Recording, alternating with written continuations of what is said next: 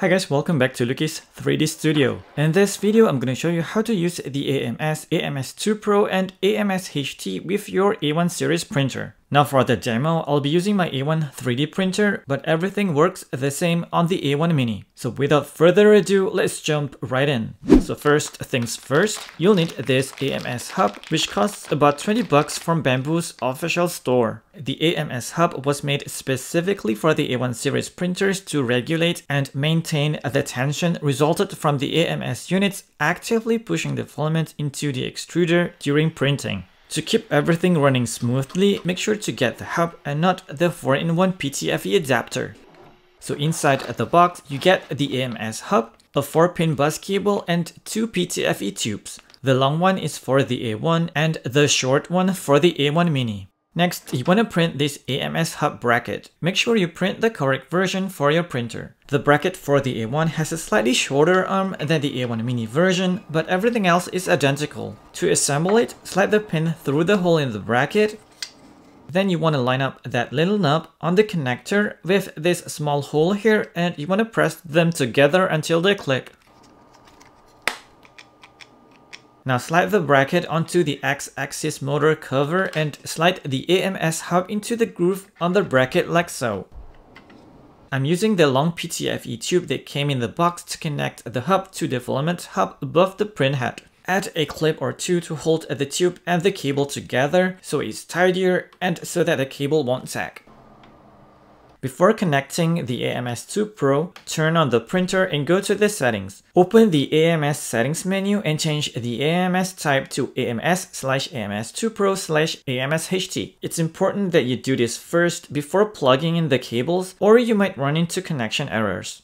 Now connect the 4-pin bus cable from the hub to your printer. Then connect the 6-pin bus cable from the hub to the AMS. Finally, let's connect the PTFE tube from the AMS to one of the connectors on the AMS hub. Now, if everything is connected correctly, the AMS will light up. I'm using Bamboo Lab filaments, and just like the AMS light, it will read the RFID tags on the spool so you can see the filament type on the screen. If you're using an AMS2 Pro or AMS HT, you can also see the chamber's humidity and temperature. So let's print this color lithophane and see if everything works properly during this 14-hour print. Aside from the edges lifting a bit, which the AMS has no influence over, there were no other issues, no filament loading errors, no under extrusion or something like that. I used the AMS2 Pro here just to confirm everything works, but now let's compare the total print times between the AMS Lite, the first gen AMS, and the AMS2 Pro.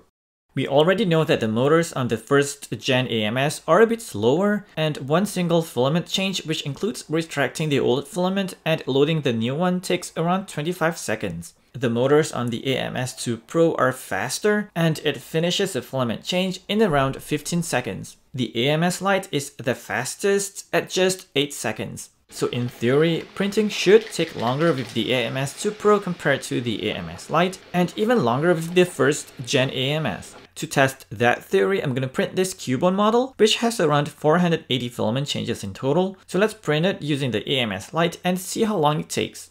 It took 13 hours and 15 minutes to print this with the AMS Lite. Now let's connect the first gen AMS and use it to print the same model with the same settings. It took 15 hours in total, so that's 1 hour and 10 minutes slower than the AMS Lite. There's no significant difference in printing quality between both models. Now let's use the AMS2 Pro to print the same model again with the same settings. It took a total of 14 hours and 20 minutes, which is 30 minutes slower than the AMS Lite and 40 minutes faster than the first gen AMS. Again, there's no significant difference in printing quality between this and the other two models. Personally, I don't think an extra 30 minutes really matters on a 10+ hour print, but if you want to cut print time as much as possible, you might want to invest in a high-flow nozzle, like the new high-flow Obsidian nozzle from E3D for the A1 series, which they just released recently. What makes the nozzle special is that it splits the filament path into 4 channels, increasing the melt zone for better flow. That gives you more consistent extrusion and lets you print at higher speeds without losing quality. I already did some tests, as you can tell from these super random models lying around, but I'll probably cover that in a separate video. So I'm gonna print the Cubone model again using one of E3D's own print profile, which you can find on Maker World. They have profiles for different nozzle sizes and filament types, so you don't have to do any flow rate testing yourself. In this case, I'm gonna use this 0.4mm profile for PLA Basic on the A1. Let's drag our model into the slicer and match the settings to the original one as much as possible without messing around with the print speed.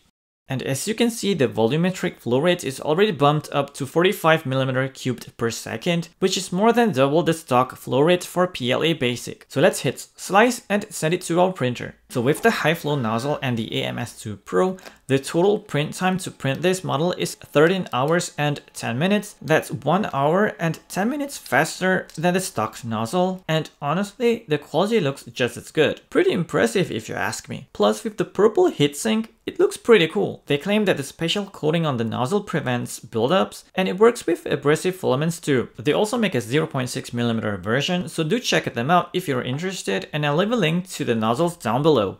Another great feature on the AMS hub is that you can connect up to 4 AMS units to the A1, meaning you can print up to 16 colors, and I'm gonna show you how. First, let's connect all the AMS units to each other. Then connect the tubes to the AMS hub. I'm gonna print this HueForge model, which requires 15 colors, so let's load everything up, slice, and send it to the printer.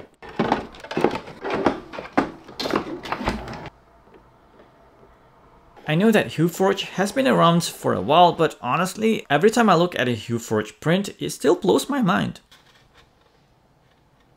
If you're going for the A1 series with AMS setup, I'd recommend getting one AMS2 Pro and at least one AMS HT. That gives you the possibility to print up to 5 colors, plus the AMS HT can dry high temp materials like TPU for AMS, which needs 70 degrees Celsius for 8 hours. You can even dry 2 different filaments that require different drying times. With the AMS2 Pro though, you'll need to buy the switching adapter separately to connect it to a power source to use the drying function, since it's not included in the box.